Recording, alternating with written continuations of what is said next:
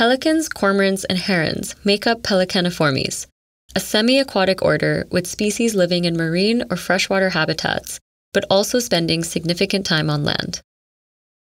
They are generally large-bodied, with long, broad wings, long necks, and large bills.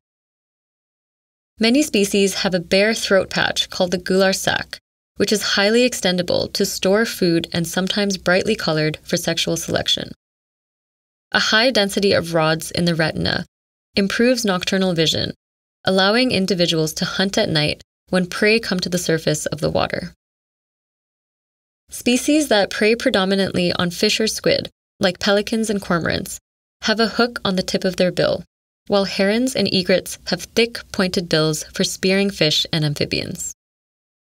The nares of Pelecaniformes are narrow, often partially obstructed slits that function primarily to excrete excess salt.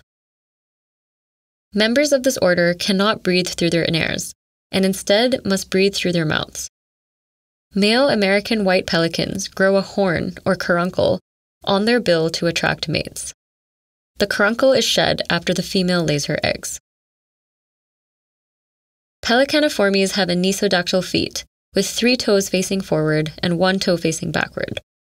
However, pelicans and cormorants are todipalmate, where all 4 toes are connected by webbing, while herons and egrets are semipalmate, with only minor webbing connecting the front 3 toes. Pelecaniformes have a pectinate nail on their longest toe, used to comb feathers. Herons use this pectinate nail to collect specialized feathers on their chest, called powder down, to then rub over their body to remove fish oils and algae. Similar to Charadriformes, Pelecaniformes can regulate temperature through their legs and feet. The blood vessels are intertwined, so heat can transfer back to the veins from the arteries in a process called countercurrent exchange, reducing heat loss by 90%.